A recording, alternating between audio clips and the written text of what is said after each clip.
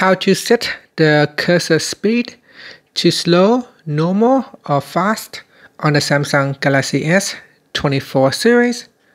First, tap on the home button to return back to the home screen. From the home screen, swipe down at the top, then tap on the settings icon. Now in the settings page, we then scroll down and then tap on accessibility. Next, tap on interaction and dexterity.